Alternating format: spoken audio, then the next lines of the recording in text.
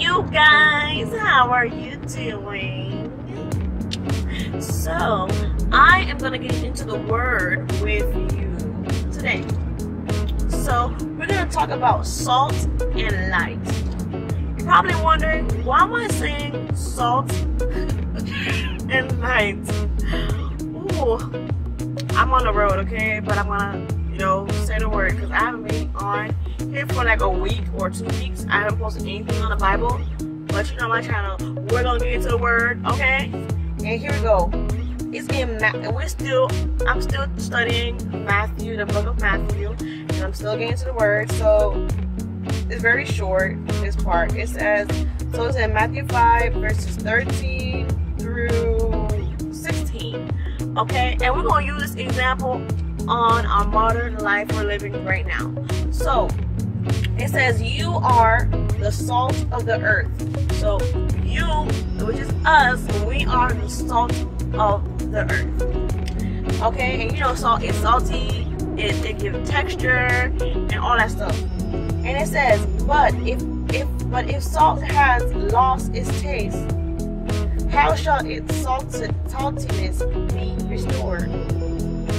It is no longer good for anything except to be thrown out and trampled under people's feet. So we're over here talking about salt, and when it loses its value, it's not worth anything, and it should be pushed away.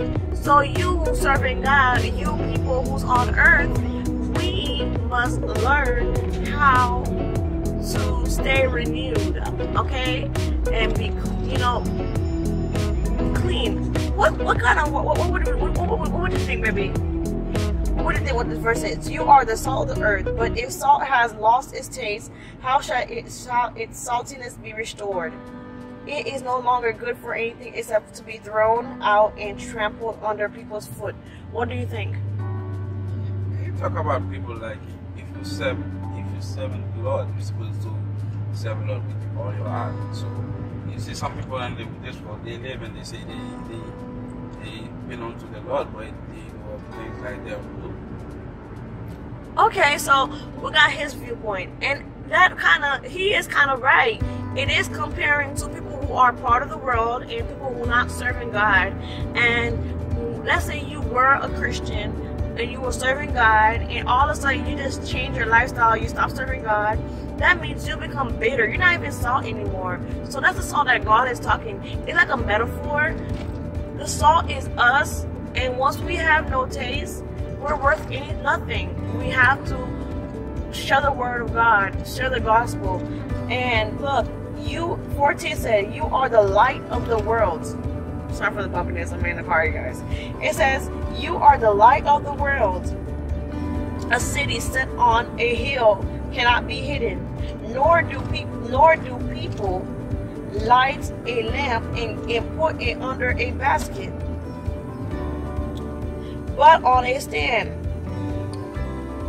and it gives light to all in the house. 16, in the same way, let your light shine before others, so that they may see your good works and give glory to God, to your Father who is in heaven. So that means you who serving God, you have a light that is in you that can shine so bright, you guys.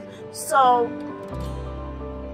that means when you are serving God, trust me, people should know that you're serving God, and people should know that you're worshiping Him. They should see you as an example.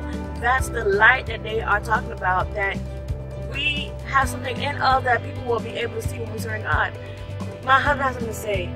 You know the thing, when you're talking about salt, so that means if you follow Jesus Christ, right, you're supposed to do what Jesus do. Okay, if you stop following Jesus Christ and go to the world, do whatever you want to do, so that means you're not serving God anymore. That means you have no soul, no taste. That means you're just like somebody destroying themselves. For example, I usually upload videos on Facebook, and I don't know who's really watching me. Sometimes I say you have people watching you and they'll show you who's watching you. But, for example, by what I do, this lady was at my work and she was like, are you a preacher? do you preach? Like, are you a preacher? And I'm like, no, I don't preach. I'm not a preacher. I just like sharing the word of God, and that's the job.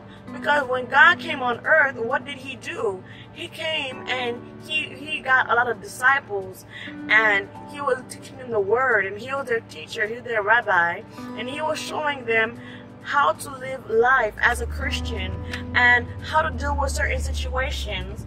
And what we need to be examples. And what I've been doing is sharing the word of God through social media, because there's too many people nowadays are all in social media. I'm like, you know what, if everybody's in social media, I should be preaching the word in social media. Not preaching the word, but sharing the word in social media. I'm not a preacher, so I'm sharing the word and giving my thoughts, and hopefully you guys can understand and my views, and hopefully we can get together and comment below on this video what you think about this specific chapter, this verses that I read. Because we should be an example, and when people see us, they should know that, hey, you're serving God. Because one time I was at work, and this girl, she was cussing, and she saw me, and she's like, oh, sorry that I'm cussing around you. I know you don't cuss and all that stuff. And I was like, you know what? Because I'm serving God, there are people who are not serving God, so they give you more respect because they know who you serve, an all high God. And there are certain things that they're not going to do in front of you because you're serving Jesus. Okay? It's not like I never heard people cuss, but I just don't use that kind of language in my mouth, because the same mouth you use to bless, you should not be cussing with it. Your mouth should be holy. You should be an example, you guys. So we must be careful what we say and our action, because people are actually watching us. Non-believers are watching everything that we're doing, and that's why we should be an example. And that is what it's basically showing us. It's showing us.